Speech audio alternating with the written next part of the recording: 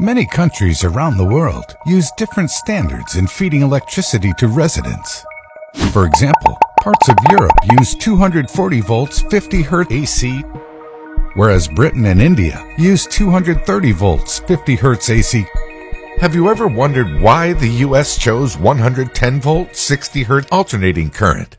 The answer contains a bit of tradition, a bit of facts about insulation, and an interesting story about a feud between Nikola Tesla and Thomas Edison.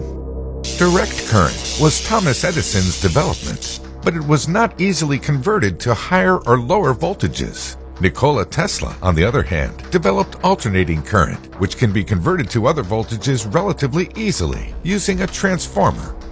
Edison did not want to lose the royalties from his patents for direct current, so he began a campaign to discredit alternating current. He spread misinformation, saying that alternating current was more dangerous. However, at the same time, large companies like Westinghouse saw the benefits of AC and began to use it to electrify cities and towns.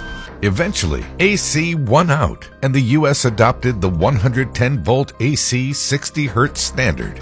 In addition, 110 volts proved to be much more economical once electricity became widely available. At the time of the first widely available electric grid, electricity was mainly used to light houses and streets, which used bulbs that worked best between 100 and 110 volts.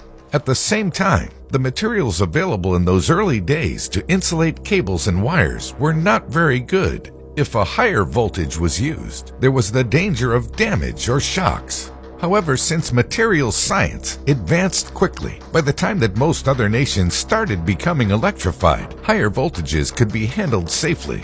As 110 volts AC 60 Hz became the standard for American power, European power companies arbitrarily decided to operate at 50 Hz and push the voltage up to 240 in order to improve distribution efficiency. So most European countries adopted 240 volts AC 50 Hz as standard, which eventually also spread to parts of India and Asia. So why didn't the US shift its standard household voltage to a higher level when it was perfectly safe to do so?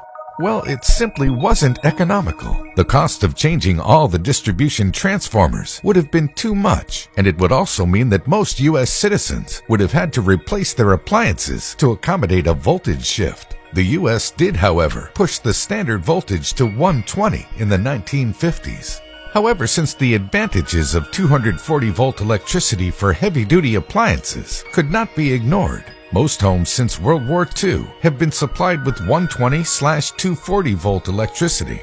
Most older homes have also been rewired for 240 volt electricity. In fact, nearly all homes in the US today have 240 volt alternating current supplied. And that is good because there is a demand for 240 volt appliances. This is especially the case in newer homes, which may include more appliances that run on 240 volts, such as ovens, air conditioners, and electric cars. There may even be a time when the 120 volt standard may be phased out, but that likely won't be happening anytime soon.